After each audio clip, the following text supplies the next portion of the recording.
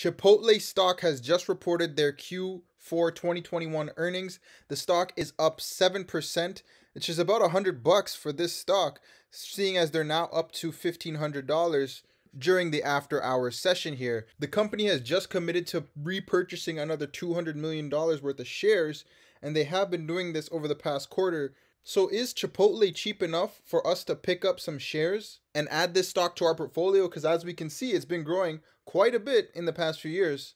Well, that's what we're going to find out in this video. How's it going? Welcome to Everything Investing. I hope you're doing well. Today, we're going to take a look at Chipotle's Q4 results. We'll do a deep analysis into the financials. We'll take a look at some of the technical setups that are currently in play, so stick around for that as well. And we'll conclude with the valuation of the business to see whether or not this is something we as retail investors should add to our portfolios or not, and what this earnings release means for investors.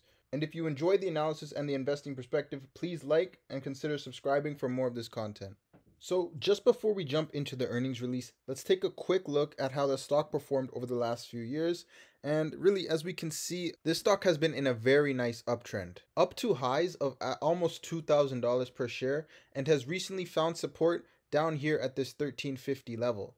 Okay, this has been previous support numerous times, and we can expect this to hold true, as after earnings, we see that the stock is now up to this $15.73 level. Let's look at this from an after hours perspective, and what do we immediately see? We see this massive uptick, which again is that about 7% increase in price after hours. Now, as retail investors, we must always keep in mind that the market has a tendency to overreact to positive news in the short term, and by that same token, they'll overreact to negative news. As a result, stocks are mispriced in relation to the value of their underlying business, and it's really our job to learn how to capitalize on this opportunity by determining the fundamental value of these businesses and recognizing when the price is, excessively high or excessively low. So looking at this from a macro point of view and trying to get a direction on where we head from here, looking at this chart and seeing how the stock has reacted after hours, we are looking towards seeing some form of bounce in the stock,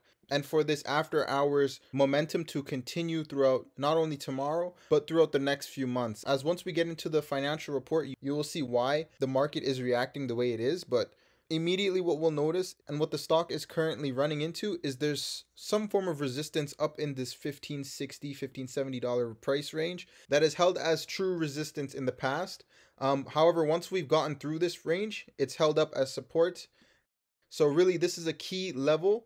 Now that we've broken through, again, it's going to act as key resistance until we break above. It will be key support, and then at which point the next resistance level will be this level here, and then we're going to be looking to target pretty much all-time highs from there. Now, to answer the question of why the market has reacted the way it has, let's take a look at the earnings report. So let's go through the earnings highlights that they reported for this Q4 report. We can see immediately that they beat expectations by about, let's say, $40 million, where they came in at about $2 billion worth of revenue versus the $1.96 billion that was expected of them. Actually, year over year, that's about a 20% increase. When it comes to the earnings per share side of things, they came in at $5.58, beating expectations by about another 29 cents. Again, this is just for the quarter.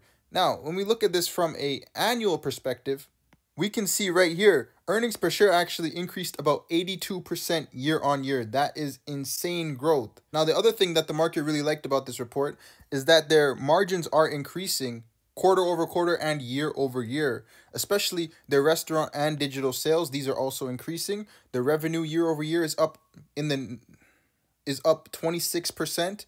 They've opened 215 new restaurants, and their outlook for the first quarter of 2022 has comparable sales growth in the mid to high single digits. So once again, that's another check mark. Now, that being said, let me point out something I did not like, and that was this. They ended up repurchasing about $168 million worth of stock at a price point of $17.50 during this past Q4.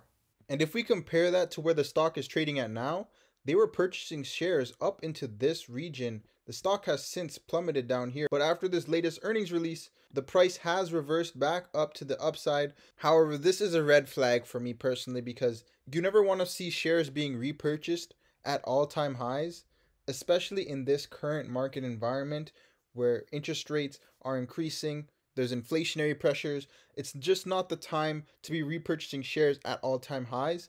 And for that, it's a red flag for me. If they were repurchasing shares down into this region when there was a massive correction in the stock, down here, I mean, I have no problems.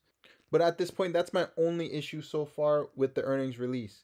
That being said, let's jump into the actual financial statements. So we talked about the press release. The company's revenues definitely did not disappoint, and neither did the earnings side of things. But let's get into the financials. Okay, so starting with the statements of income, we see that, of course, Chipotle, a restaurant chain, has majority of their revenues coming from their food and beverage segment. There's no surprise there. They have a bit of delivery service revenue as well, and that totals their $7.5 billion worth of revenues for the year. And if there's one thing that we know about restaurant chains, it's that they have low margins. Restaurants almost always have a low margin business model. So that's why you'll see just in a second why Chipotle is so proud that they are increasing their margins, as it's something the restaurant business as a whole struggles with. So anyways, of course, when you have revenues on food and beverage, you're going to have costs from your food and beverage packaging, especially for restaurants. And that's what's taking up the bulk of the costs. We then have labor costs as well, and also notably other operating costs. And we get down here to this $6.7 billion worth in operating expenses on the $7.5 billion in revenue. That leads us right down here to our net income figure of $650 million for the year. Now, looking at this from a year-over-year perspective, this almost doubled.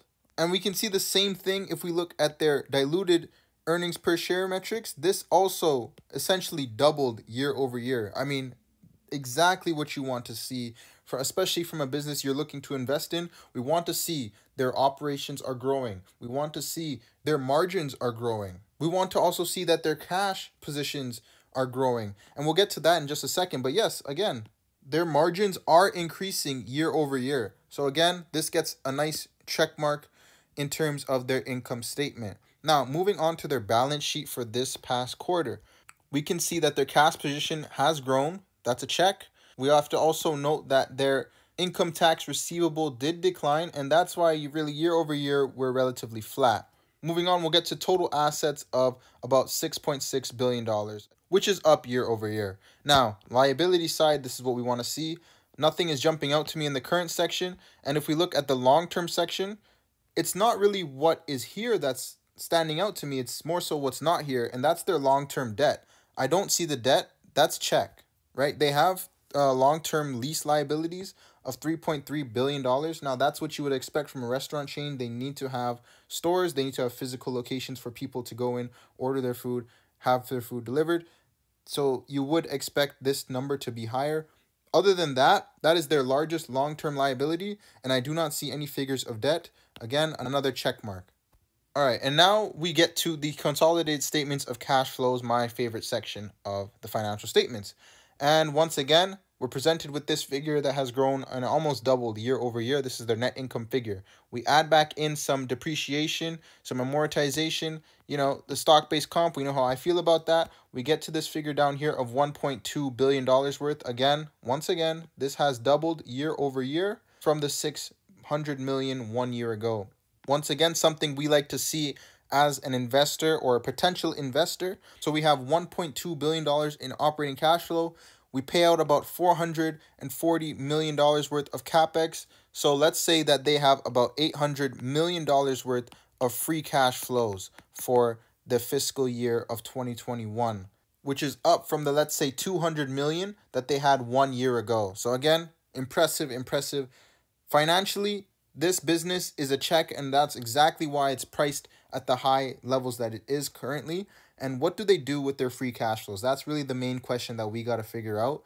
If we come down here, we can see it's this. They're repurchasing their shares. That's their main focus right now. Their main focus is to repurchase their shares. They're not paying a dividend currently. They don't have any debt to pay down. So their main focus right now is to reward shareholders by repurchasing shares. Now, this was, again, as if you recall, my main issue with this is the levels at which they're repurchasing shares. They've just committed to repurchasing another $200 million.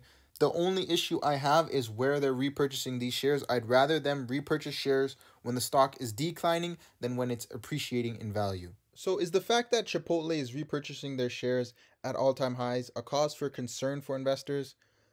Not necessarily. We've seen their ability to grow and produce cash flows in the past, and they are growing top line, bottom line, their cash flows, they're growing their margins even. This is amazing and exactly what you want to see from a potential investment, and something we as retail investors need to take note of. So let's get into the valuation here. We see we have my calculator that I have up on the screen here. We're going to use the earnings per share metrics since they are repurchasing their shares. For me personally, I require about a 10% return on my investments. They are not currently paying a dividend, so I have not added it into this calculation. And we can see immediately right here, if we give them, let's say for the next 5 years, they grow for about 25%. And then for the next 5 years, let's say they decrease growth metrics to about 15% on a 20 PE multiple, the stock should be priced at $942. Now, this is a conservative estimate. Looking at what they currently do, however, we can give them about a 30 to 35% growth rate for the next 5 years, and the subsequent 5 years will give them about a 15% growth rate. Let's say there's a decent drop off at that point, giving them a 30 PE multiple. Yeah, this stock could be valued north of $2,000 per share. So if we're looking at this from a standpoint where we can expect them to continue to grow at these high levels, their shares to continue to be repurchased, yeah, we could see them up into this $2,000 level. Now, if the worst case scenario happens, what are we going to see? Let's imagine that, Chipotle for the next 5 years can only grow at about 18%. And then for the next 5 years after that, they can only grow at 10%. Yeah, this is where the real problem is going to be. With a PE multiple of 15, I mean, we're looking at the stock price to crash all the way down to $400 per share. And this is really the issue with Chipotle stock. It's this growth multiple. So if they do not grow at the levels that they're currently growing at, we're going to see a massive decline in the stock price. And this is really the issue with any growth stock. When they're trading at high PE ratios like Chipotle is at a 58 PE currently, this is always going to be the problem. And it's the reason why Facebook recently dropped. It's because when their growth slows down, you see a massive correction in the stock. So that's my analysis of Chipotle Mexican Grill. From these levels, if we expect a 10% return, yes, we can see this stock go up to, north of $2,000 per share. But the one problem that we have is if there is some form of decline, then we'll see the stock really roll over. And that's what's going to be the issue. As hedge funds, analysts, they're all going to just dump shares. And this stock is going to take a tumble. That's the risk and reward when it comes to Chipotle. And it's up to you as the retail investor in this situation to make your decision on whether this is a great investment for you or not. That being said, thank you for watching if you got this far, and until next time.